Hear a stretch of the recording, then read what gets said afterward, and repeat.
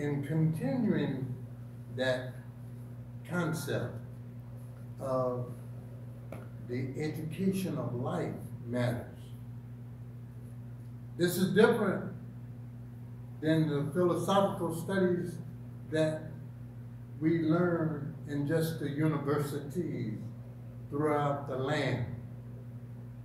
Because there are many great men and women who've learned that never attended the physical universities. Because this is more or less, hopefully, a thought-provoking attempt to get us to reason with the education of life that really matters. Just think about it, or various thoughts that can affect our way of reasoning, like our appetites. Appetites going unchecked can sway the results of things. Like, what are appetites? I'm just giving you a few things to think about first, and then we'll continue. And then think about, after you do work, what is the result of that? So, results of obedience versus results of ignoring things. What will the result reflect? A quick, simple way is, we know that thought, what you're thinking about, plus action, brings about a result. Now, to improve that, wouldn't it be nice just to think about this? Proper thought then, plus the proper reaction to that thought, to give you the proper result. So, this is a challenge for us. In my concluding of the first part, just to get us to think about what we are hearing today. You could ask yourself, what enlarges your capacity to reason? And at the same time, think about what decreases your ability to grow. To grow not only mentally, morally, and spiritually,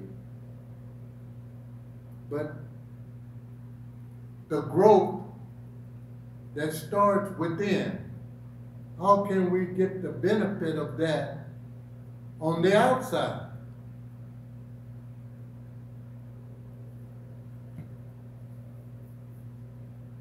So, in giving just a bird's eye view of things, or a plain view of things, we could ask ourselves, what are the real challenges to reasoning? Because it's the reasoning that's going to affect our ability to do things. What can impact our reasoning that cause us to go forward or to delay, or even take a different course? So in continuing this in the end, it says, because all of those gifts that we sometimes take for granted, even the ability to reason, Allah says,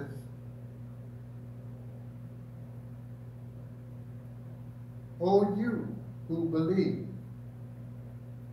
fear Allah and give up what remains of your demand for usury, so you may have these gifts. And then there's a determination of what you will do with those gifts. But here in the Quran, the book of guidance, Allah says, oh, you who believe, fear Allah. That's taqwa in Allah. A reverence the way you receive those. It says, give up what remains of your demand for usury. Teaching us not to be selfish or just look for what we could get. Because the last part of that verse says, if you are indeed believers.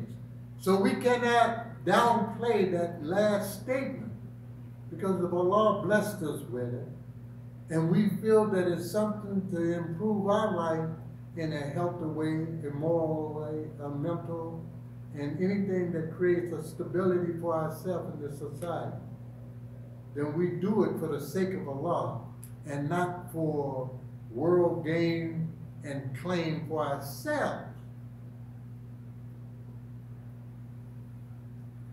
So understand this.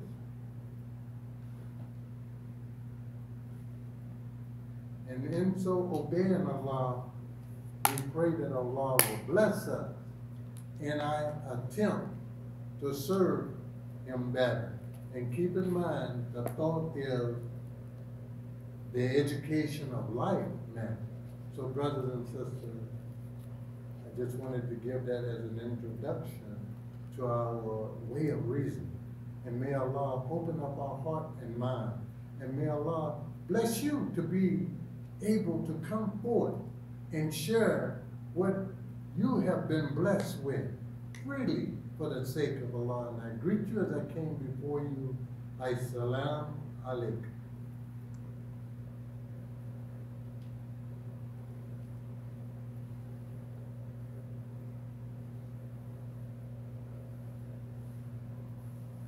Again, I greet you. As-salamu alaykum. So, for the second part, and continuing with a charity, we were learning a little bit on what the education of life and how it matters. And in the Quran, it shows you the charity of Allah. Never could we count, as the Quran says, the favors of Allah. Those are charities given to us for guidance. Then after we receive an understanding of our reasoning to be appreciative, what should we do? And we're not left wondering, should I do this or do that? Because if we learn to appreciate from the one who created this for us, who gave us all of these charitable gifts freely to everyone, like it's mentionable, the sun shines on the good, bad, and ugly for whatever the purpose. But for the good, there is also greater rewards when they are charitable, when they do things to seek the pleasure of Allah. And it goes on in the Quran to say this. And fear the day when you be brought back to Allah. Then shall every soul be paid what it earned, and none shall be dealt with unjustly. So just think individually. When it comes to that last competition of why you do good, if in your heart you can say, I did it for the sake of Allah, and mean it by your character bearing witness to your purpose, to your desire, that if Allah bless you with the ability to be a builder, you do it earnestly to help others, to be a worker, a husband, a wife, dedicated student, then in that, note that It's a law that witnesses our character, and it's a law that will pay us in those last days of what we have done. And most of that subject came out of the Quran entitled Al-Baqarah. And the reason why it's so important to reference it for those who go back and study it, to see and ask Allah to bless them with insight into the understanding, because those who not only may not understand the Arabic as clearly as they desire, but even in English, if we look at the English that's put there by certain translators, we even have to be somewhat cautious, because in the vernacular that it was given at the time of translation, there were words used that has taken on different meaning in today's language. The proof is in the pudding. We had a leader in the name Imam Malik Muhammad, who took that same language that we use commonly and caused us to look at it in a different way, a way that could be more helpful. And oftentimes I remind you, the language of dust. No one wants to be dirty, all dusty. And then he gave a positive description of Allah's blessing of the dust. Even though in other religions we say from dust we come, to dust we return. But he even broadened that to let us know in the dust, that movable part of the earth that helps us and hides different things that's in the earth. If we study and ask Allah to bless us with insight into the earth, then he can bless us to extract out of that dust or the earth things that are helpful.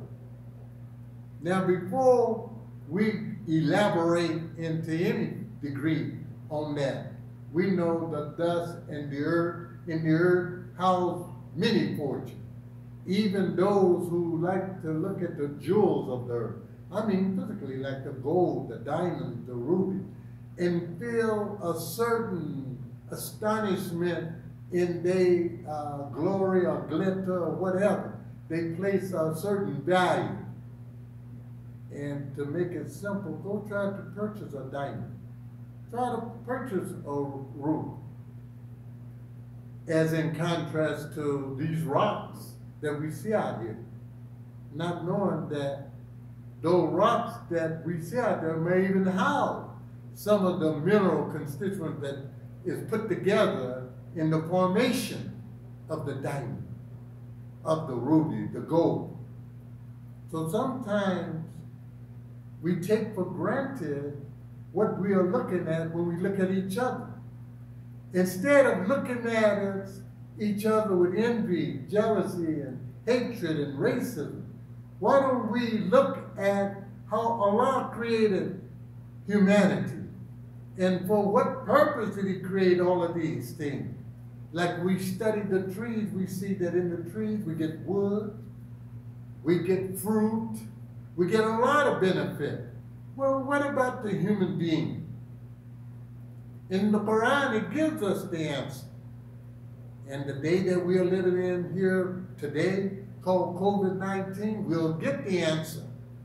Knowing that in the human being, Allah created every human being to grow into intelligent speech. Intelligence speaks of a level of learning that'll help us to sustain not only our life, but the life in society. Because we see now that without the scientists, without the people that's aware of how to protect each other, there are many lives being taken. And nothing can happen without the permission of Allah. So why I tell you this is it's not just to recite quotation from the Quran, or if you is a Bible student or Torah, not just to quote it and not understand how to impart some of the great wisdom housed in each one of those words.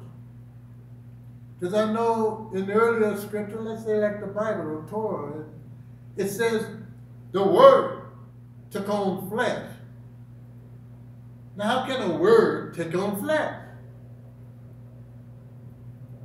It means that the behavior of that word and the exchange of that word can cause a lot of things to come into being. Example, the Imam reminds us from dust to industry, still the same word, but how we can see the value in Allah's creation, that gift, that charity that Allah put there for us. And Allah constantly reminds the believers who obtain that wisdom and understanding that it is Allah that blesses us. So in the word taking on flesh, is the flesh would be the more appearance of how that word could come into action, how that word could take on a different dimension than just the literal saying of a word, that it becomes part of the creation of our reasoning, that it becomes the mechanic of change in our ability to improve our life. And in so doing, we can better appreciate the meaning of from dust to industry, how we take dust and could go into the dust and bring out things that we need for our livelihood. What if we see that physically? Then we have to look at it in other dimensions. How is our character that affect individuals around us? And how that could be a great benefit if we will listen and obey to the one who created us. And the one who created us mentions to us, the believers, in this Quran, that Allah created us, not for us to despise each other, but to get to know each other. And then, for what purpose? How we could be helpers of one another. And we even heard that part, being helpers of one another, in earlier revelation. So Allah had kept a track of us learning and gaining information, so as of today, we won't have an excuse to lose unless we ignore the truth that is plentiful all around us, and that we can always refer to. So in my conclusion, I first and foremost want to thank Allah for blessing us with all the great leaders that came before us. And I pray Allah bless us to show our appreciation by doing the things that we learn and read in the Quran. And then when we have a greater opening, especially from this COVID-19, because pretty soon we can reopen and we'll get together and we pray Allah in a better spirit of motivation to do things that will help the community and not just ourselves. So that in helping beyond ourselves, that shows growth in ourselves. And because a selfish person would even ignore what it says in earlier scriptures. Be fruitful and multiply. Because no man or woman is an island by themselves. So there are intercourses that we come in contact with that can create a various growth. And not only there's physical intercourses, there's mental and spiritual intercourse as we study and read Allah's creation. And we've been so blessed with how to read. And Allah gave us that gift, in the gift of the Quran. And read it for yourself. It's in the first few verses in the book of the Quran. Not only Al-Fatiha, Al-Baqarah, all the way through An-Nas. Those are different surahs from beginning to end. But if we will study it, Allah will bless us and enhance our ability to do things for the sake of Allah. And I want you to realize that it's Satan that don't want us to study and read the Quran as it should be. Because it's Satan that threatens us with poverty. Poverty speaks of the lack of things. And ignorance is what lacks us in being more obedient and more productive. But if we come together and share with one another for the sake of Allah, then we will be successful. So I thank you, thank the listening audience, and I pray that Almighty God, Allah, blesses all of us with sincerity in our hearts and minds to read and study and be obedient servants to Allah. As I came before you, I greet you again. As-salamu alaykum.